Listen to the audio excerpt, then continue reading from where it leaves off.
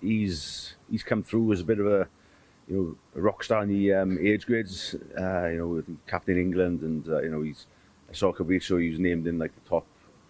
He was the best tight head in the 20 level in the world. Something in some sort of piece on the internet, and so no, he's good. He's still only 18. I think he's 19 in February, but yeah, it's.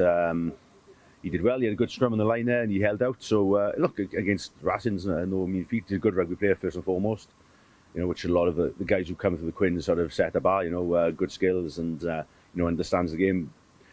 But scrum's a different thing, and he's working hard. He's very diligent. He wants to learn, and he's a great kid, and I'm sure he's going to massive things with the club.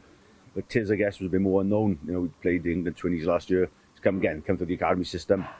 But he's been brilliant, and still a young kid. But he's a big physical fella, and hopefully these 4 or 5 games he's had, and he's played really well. To be fair to him, he's not, he's fronted up. He's one of our best players out in Munster.